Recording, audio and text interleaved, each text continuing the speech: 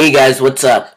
This is going to be my video on the iOS 5.1.1 Untethered Jailbreak update. Now this jailbreak will work on almost all devices. Now Pod2G, who is the developer of this jailbreak, recently released some news about the iOS 5.1 and 5.1.1 Untethered Jailbreak. He revealed which devices that will be compatible. The devices that will be compatible will be the iPhone 4 and iPhone 4S, the iPad 1, iPad 2, iPad 3, iPod Touch 3G, iPod Touch 4G, the iPhone 3GS, and the Apple TV 2nd Gen.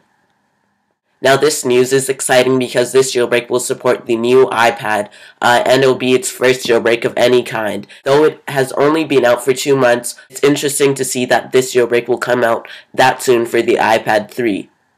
For the release date of this jailbreak, it still will be a couple of weeks until this jailbreak is fully developed and released to the public. With the impressive progress already made, it can even be released earlier than that since there has been an impressive progress already made. Although some of the older devices on iOS 5.1 and 5.1 can be jailbroken tethered on the newer firmware, most within the jailbreak community hold out for the untethered jailbreak, so it would be more convenient and you can boot up your device without plugging it into Red Snow.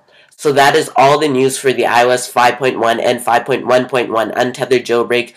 Stay tuned for the jailbreak video for iOS 5.1 and 5.1.1 as it will be on this channel. And please be sure to subscribe, like this video. Please follow me on Twitter at twitter.com/applecritics, and I reply me for any jailbreak related questions and I'll be sure to answer them.